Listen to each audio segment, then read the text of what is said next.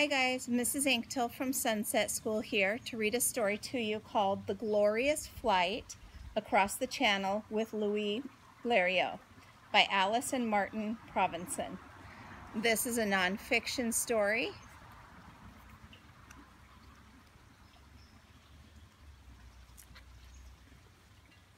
It all began one morning. Mr. Louis Blériot, his oldest daughter Alceste, his daughter of 4 years, Charmaine, his third daughter, Suzette, his son, Jeannot, their mama, Alice, and the baby, Gabriel, also the cat, Minou, their little dog, Arsène, and the big cockatoo, Chloe, have just had their breakfast. The year is 1901. The place is the city of Cambrai in France.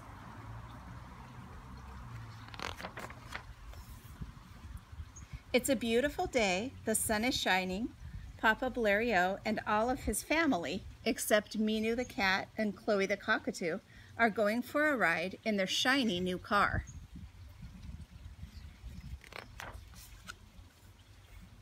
As they roll up the street, they hear far above in the sky a strange sound.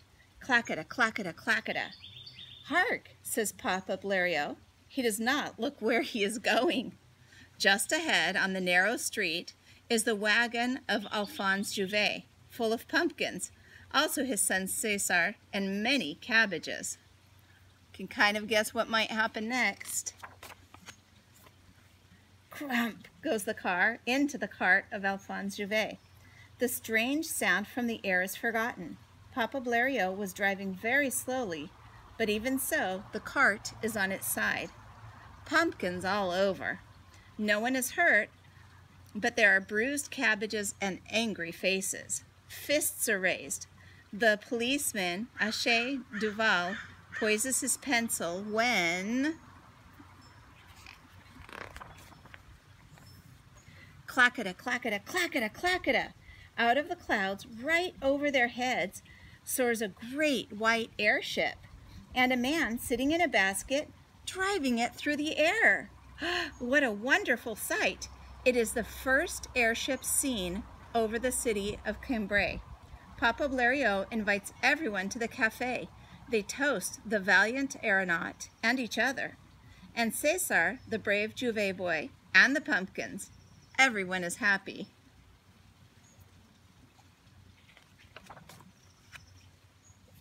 Everyone but Louis Blériot.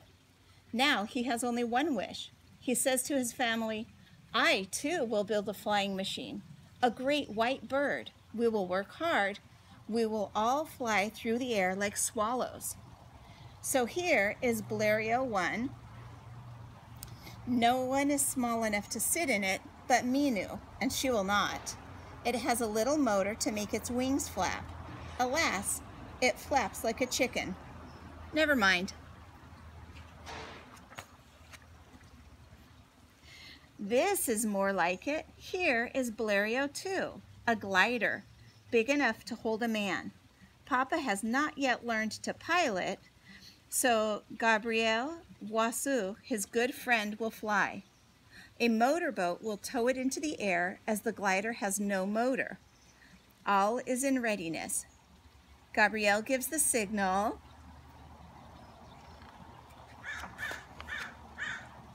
Away soars the motorboat. Like a great swan, the beautiful glider rises into the air and shoots down into the river with a splash that frightens the fishes. Gabriel Boisseau is wet but not hurt. Ah, we almost flew, he says.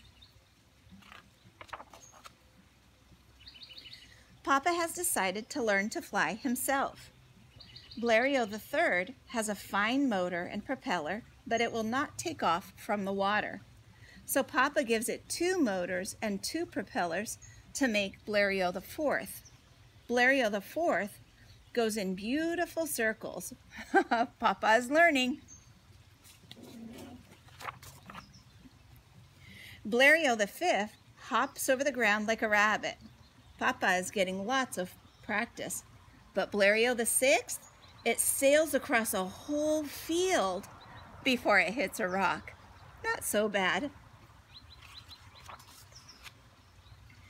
And with Blériot the 7th, Papa has an aeroplane that can really fly. No matter that the inevitable happens, a slight crash, a broken rib, a black eye, and to add to the list of breaks, sprains, and bruises over the past 6 years.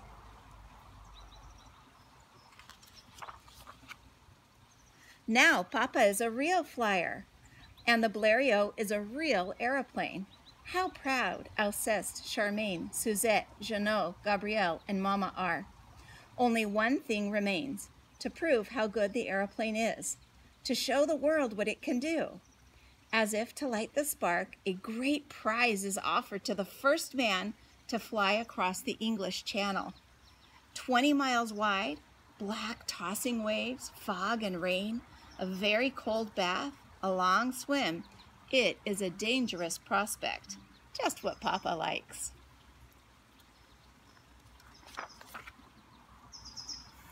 On July 25, 1909, as the sun rises, Papa Blériot walks with his crutch, a minor flying accident, nothing serious, out to the field where his plane, Blériot the 11th, waits.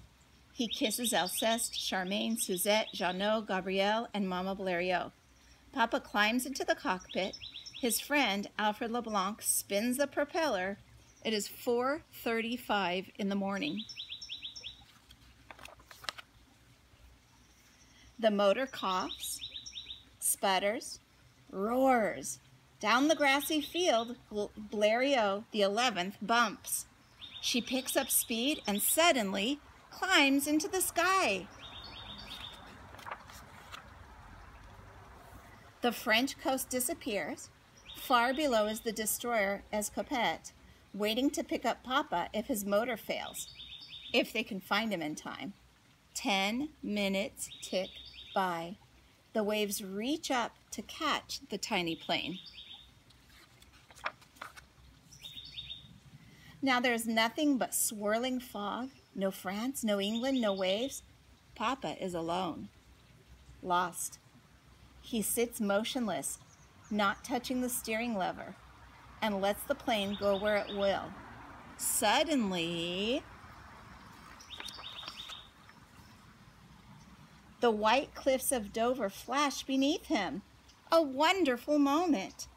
36 minutes after taking off from France, Papa is over England.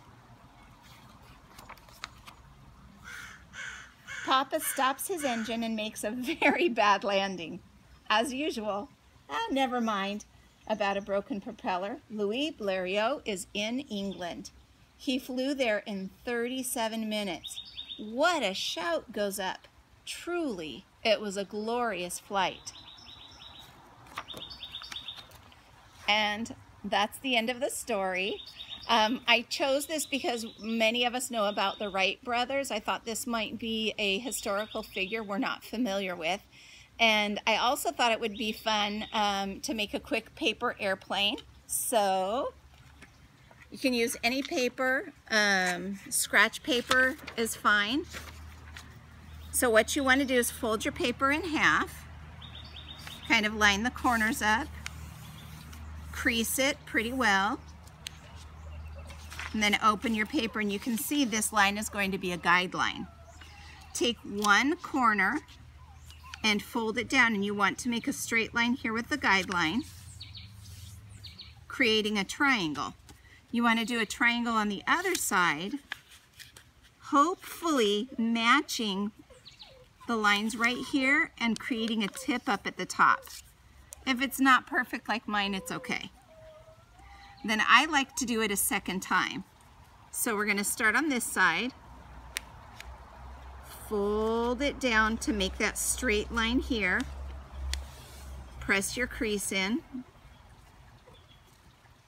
and then same thing on this side. Takes a little bit of patience and a little bit of practice if you've not made a paper airplane before. Fold the crease down, okay, so you can see the shape here. Now, fold it in half, pressing everything carefully. And then this shape doesn't matter too much. Just kind of fold it in half like this. Make sure you press down your crease. Then you're going to flip it to the other side and you're going to match the same shape. So I'm looking at the line here that I made to try and make this one, the wings, about the same. And then right here's where I can pinch it. I'm going to open it up a little bit and you can see my wings.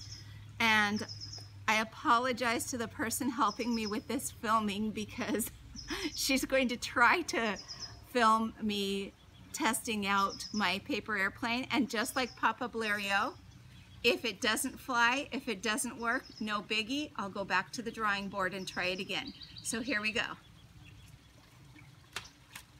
Little short flight, one more. I might have to make another one later. Woo! Uh-oh, I think it landed in the pond. Okay, bye guys, thanks for watching.